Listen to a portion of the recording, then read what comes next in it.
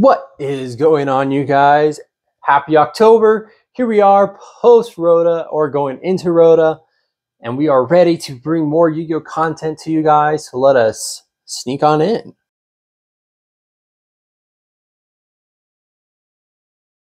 So for today's local series, we are jumping into spooky season, and we are wanting to get away from the norm of playing tier or any of these other competitive decks that we have been playing and attempting to do. We're just going to kick back, let the spookiness overtake, and we are going to enter into the dark world. Maybe we might stumble upon a dungeon or two. Maybe we'll end up in an alliance of the past. But for now, we're going to enter into the gates of the dark world and play Darkworld. So I've had to ask for help for this deck, and a lot of the inspiration that I got for this deck comes from a friend. So big shout outs to him in helping me build this deck. I wish I had more time to actually have practiced it. So we're going to be doing as he does, learn on the fly, and just improv our way to hopefully see if we can get some wins. So Darkworld plays really interestingly into this format now. Seeing that there are more hand traps. I have yet to have seen Droll at my locals particularly. So we're going to hopefully skeeve past that and not see Droll tonight. We have seen a lot of Shifter though. So Shifter is going to be our worst friend. I don't care about any of the other hand traps. We're just going to improv it as we go. So without further ado, let me show you the deck profile that we're working with. And hopefully we can skeeve some wins, maybe even top too. So let's show you the profile. All right, let's kick things off with showing you the profile that we are going to be attempting to play with for today. So to start off, we are playing 3 copies of Rainbow Overking of Darkworld. We are playing 2 copies of Grapha Dragon Lord of Darkworld, 2 copies of Silva, 3 copies of Genta, who's going to be our main key that we want to see, 3 copies of Snow, 1 Beige, 1 Cerulli. So I think this is good for Darkworld. The one card that is missing is the normal Rainbow for Chlorless, which I also don't have Chlorless, so we're not going to be playing Chlorless. But that's a good engine size that you want to see of Darkworld, just being able to discard these as much as you can with the support cards that we do have for discarding. We do then follow up with 3 copies of Gates, because Gates is what we want to see. It's a must play. And then we are playing 1 copy of Dark Corridor, 1 copy of Darkworld Session, 1 copy of Darkworld Archives, and 1 copy of Darkworld Puppetry. So Puppetry is definitely not mandatory to play. I'm playing it just so that way I can remove cards from my opponent's graveyard. Especially like playing into the Ubel, Fiendsmith, that matchup particular.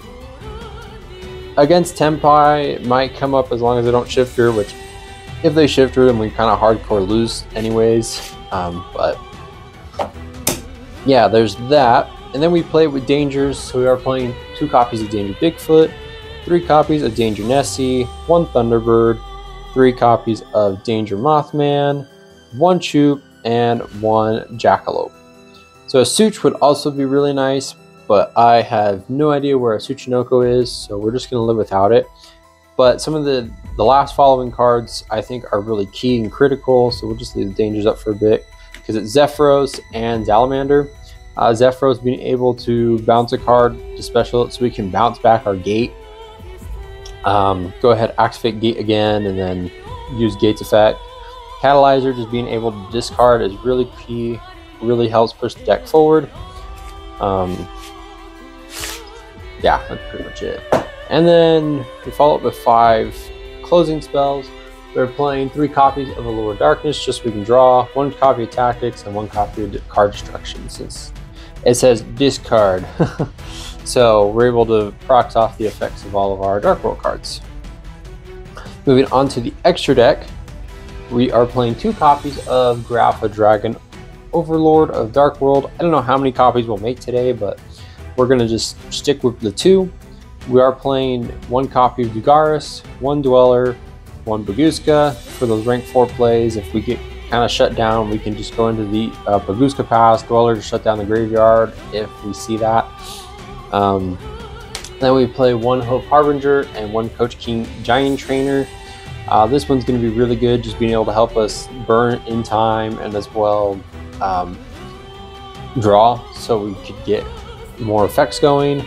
Last, we play some links. We're playing 1 copy Muckraker, 1 Security Dragon, 1 Akashic Magician, 1 Nightmare Phoenix, 1 Nightmare Unicorn, 1 Nightmare Griffin, 1 Zeolantis, and 1 Saryuja. So this is going to be very interesting to see me trying to figure out how to play this on the fly. I definitely know Muckraker is going to be our key extra deck, along with the Nightmare Griffin. Being able to get into those and have Nightmare Griffin co-linked with the Muckraker and pointing to Grapha, that's kind of the end board that we ideally want.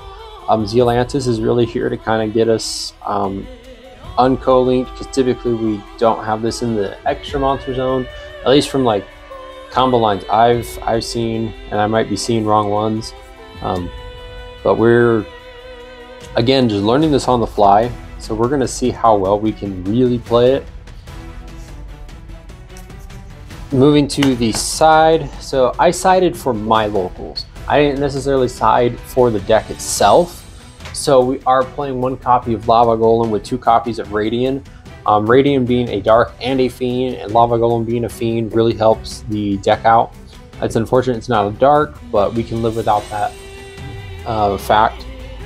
These are just kind of kaijus to just help us out some of our opponent's stuff, and since we don't normal summon, we're okay losing a normal summon, which I know neither give up our normal summon, but or sorry, Lava Golem does give up our normal summon, but anyhow, we're not too worried about giving up our normal summon.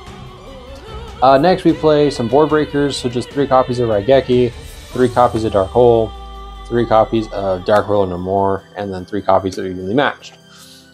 Because we just need to play board breakers, especially when we go second.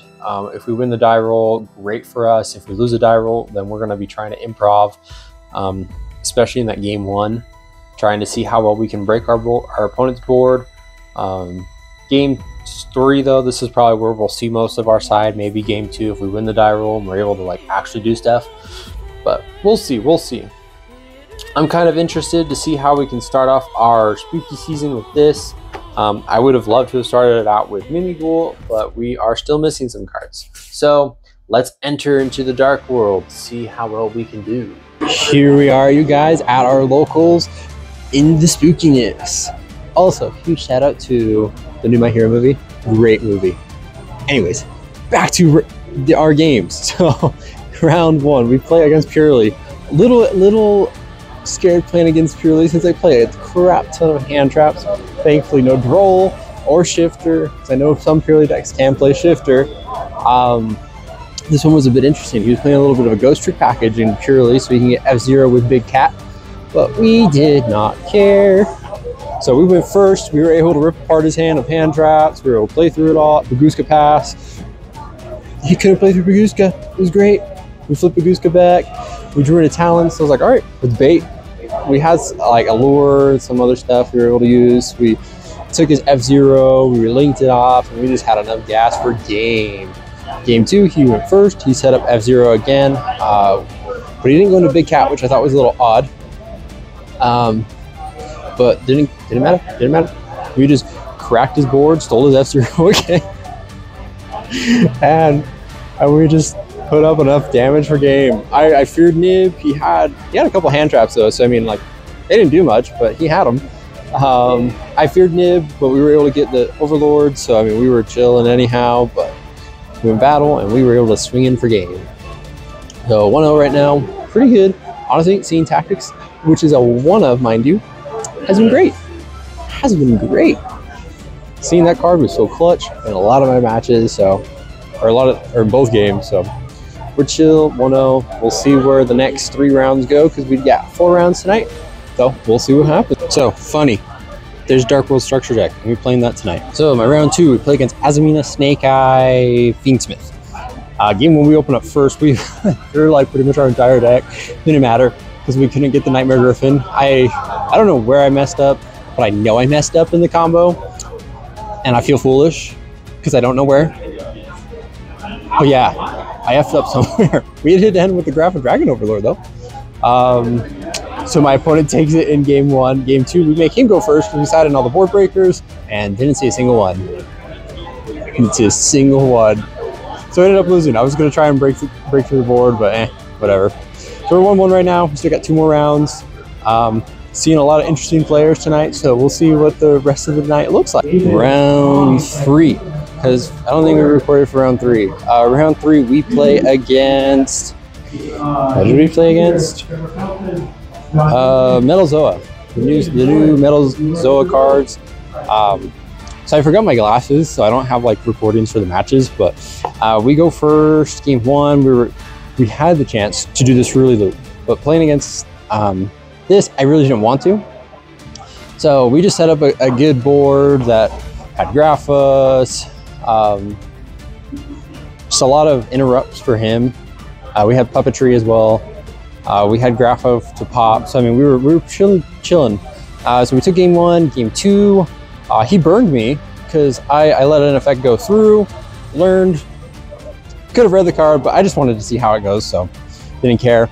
And game 3, yeah, we just full comboed again. Couldn't break the board, so we take the dub. Round 4, we play against Tempai. I was really hoping to see it play against this match. So game 1, we go first. Man, I wish I had the glasses for this because I freaking hand ripped him for everything.